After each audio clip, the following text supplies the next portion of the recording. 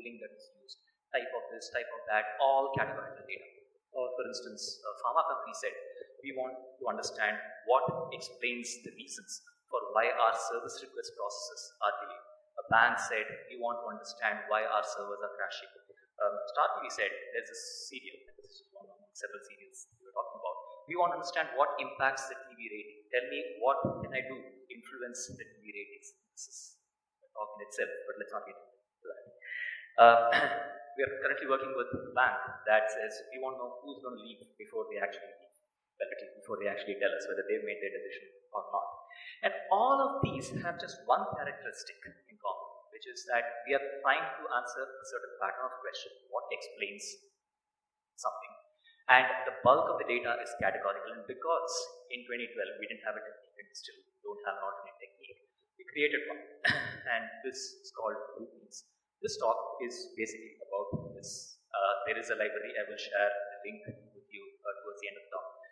But the focus of this session is on explaining what this technique is and how it works. Before I go ahead, I'll talk about a couple of things. Firstly, this is a simple tutorial. Not going to talk about big data, not going to talk about neural networks, not going to be talking about machine learning, not going to be talking about AI. The most complicated thing that I will be covering is the t-test, and you don't need to know much about the t-test to be able to get this technique. But as Amit said, there is a difference between simplicity and ease. I'm focusing on simple. Ease is a different matter altogether. Also, I'm not going to try and make this entertaining. I'm just going to focus on teaching because, as Red Victor put it, right, people mistake entertainment for education. You get out of an interesting talk and say, oh, that was really cool. What did you learn out of it? I don't know, but it was really cool. And I'm guilty of that myself on a number of occasions. I'll keep it very down to earth. And we'll be using spreadsheets. I was tempted to say Excel, but that's the purpose is not to say Excel is great. Excel is great, but that's not the point. The point is that spreadsheets are great. You may have heard of or even read Fred Brooks' No Silver Bullet, which talks about how after the advent of high-level programming languages, there hasn't been something in programming that dramatically transformed productivity. Though there are a few exceptions. Databases are one such exception. Spreadsheets are another such exception. And I truly believe that spreadsheets are one of the greatest gifts that software has given to mankind. It takes the ability to process data away from an esoteric small group that has access to sophisticated programming tools to pretty much the bulk of the world, and you could argue that more analysis is being done today on Excel than pretty much anything else, or any spreadsheet for that matter. That's all we're going to do. We're just going to play around with spreadsheets. What I'm going to do is actually take up an exercise. We will answer one simple question using this data set. Do calculators, does the use of calculators actually help students score more in mathematics? So let's open the data set. I'll make it a bit bigger, hoping that you'll be able to see it. Idea. It's the right size. Is this good enough? Are the people at the back? Okay. So the data set is fairly straightforward for each student, and I've taken a small sample of the data set. It's only the students in the state of Maharashtra that I'm picking. So we have about 8,000 students that have been sampled in Maharashtra. So we have a student ID, which is a long number, we have the district code, we have the gender, we have the age, and so on. And the information about calculators is stored in a column called use calculator, which is sometimes empty or it can have a yes or no. So in order to explore this, what I'm going to do is create a pivot table. I used a shortcut, let's not worry about how I got the pivot table. And I'll say, let me group by the use of calculators. So we have three possibilities. So that you can see it a little easier. Yes, no, or blank. So let's see what is the average mathematics marks of the students. Rather than count, I want average. But to be fair, I also want to count. So let's take some other column like a state and do a count of that so that we have, yeah. So roughly, let's in fact represent all of these as percentages. So I'll have this as a percentage of the column total, and I represent these as they are, but obviously I don't need this many decimals, so let's get rid of that and show it to a smaller position. And I also find it easier to color code it so that you'll be able to quickly see what performance is, and this also is something that I only need 0 decimals. So what this tells me is, yes, using calculators gives me a higher score in mathematics than not using calculators. And interestingly, the people and there are 24% of them who left this blank, not indicating whether they're using calculators or not, are faring even worse. Why they've left it blank, I have some theories on it. That they didn't understand the question. So which means that you have bigger problems than the use of calculators. You have problems in the language, right? But that's just a theory.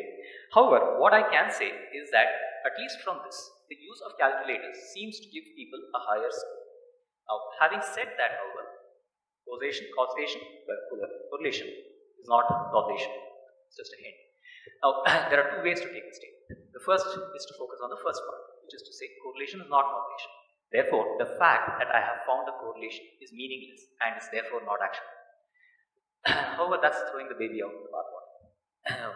When on the other hand, you look at it and say, look, here's a hint. There's something going on between calculators and mathematics. Not that I needed this analysis to know that, but I was picking an obvious relationship in the first place.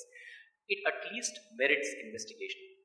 Maybe those that score high on mathematics tend to like calculators and use them. Possible. So it could be in reverse. But at the very least, the use of calculators and scoring high in mathematics do seem to be associated. And we can check this association for many other things. So for example, can I answer the question, do computers help in mathematics? Let's quickly do that. So instead of using calculators, I'll get rid of that and say using computers. And the short answer is yes, using computers also helps. Not using computers doesn't help that much. And obviously not answering the question is no good for the student. But you notice that the difference between these is not so large. But before we go into the difference between these two, let's ask the question, is this meaningful or is this just plain random? When I was a kid, my name starts with A and therefore I get called in class for many things in alphabetical order and end up being one of the first, which puts me at a certain disadvantage. I've got to be a little more prepared because I could be called upon right at the beginning. But then people also said, look, that's an advantage because then you're getting trained to be more prepared for impromptu things, and that's going to be an advantage. Now, this is a classic question, right? So does it actually make a difference? Does the first letter of the child make a difference to their marks or not? I'll do a quick poll here. How many people think the first letter of the child makes a difference to the marks? How many people think it does not? Okay, does not is a majority. So until last year, I was consistently telling people that no, it makes no difference whatsoever. And then I went back this year and did a rehash of this for specific states. It turns out that in Karnataka, it does make a difference. And those whose name starts with the letter A do score higher, and it is statistically significant. But this isn't a talk about numerology. Let's not get into that. The thing though is we do have the ability to differentiate between pure randomness and what is actually significant by doing the t-test. For those of you who don't know the t-test, it's a magical thing that basically tells you if two groups have the same average or not. For those of you who know the t-test, you know too much. So let's apply the t-test. I want to check whether the use of calculators is actually making a difference or not. Now, what do I want to compare? I want to see if the population as a whole is different from the sample that uses calculators in a statistically significant way. In other words, is the average of this higher than the other? So how do I do that? In Excel. So I'm going to open that set of people who use calculators. That's this set. And I'm going to take their maths marks, which is a column somewhere towards the end. Okay, that's their maths percentage. I'm going to put this on a new column here. I've copied it. And I'm just going to zoom in. So what I have is data for approximately 3,000 students who have used calculators, and each column represents one of those students. Now, I don't have maths marks for everybody, but that's okay. The other population that I want to take is basically every single student. So let's take that.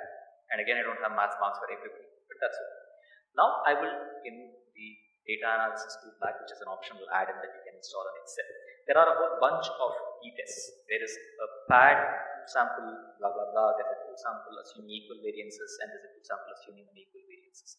Now here, when you get stuck, the simple rule of thumb to follow is try them all one by one. It doesn't really make a difference.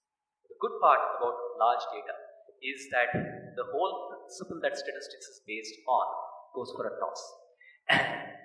Statistics is based on the assumption that it's very difficult to get data. Therefore, we have to make the best use out of it. which means that we have to sample because working with data is difficult. Getting the data for the sample in the first place is very difficult.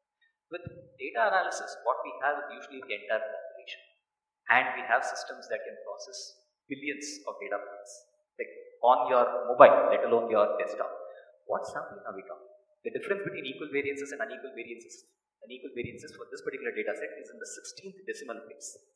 We have bigger problems in the 16th decimal place. So let's just do the t-test with equal variances for all I can. And this says, tell me the column which has the first data set and the column that has the second data set. So we'll take the first data set and the second data set. I do have labels, so I'm going to ignore those and click OK. And this tells me that there is, well, it tells me a bunch of things. Now, the important thing to know about statistics is that usually everything is ignorable. Most of the stuff that we are given is not really relevant.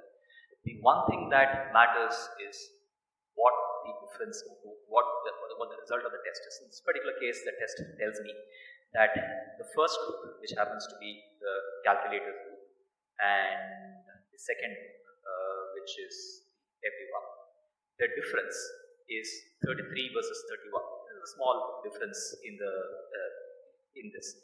Now, other important thing is to look at the p-value, and there are two p-values. Let me start with the 2 tape, and then I'll tell you what the difference is. So this one says that there is a 0.00014 p-value.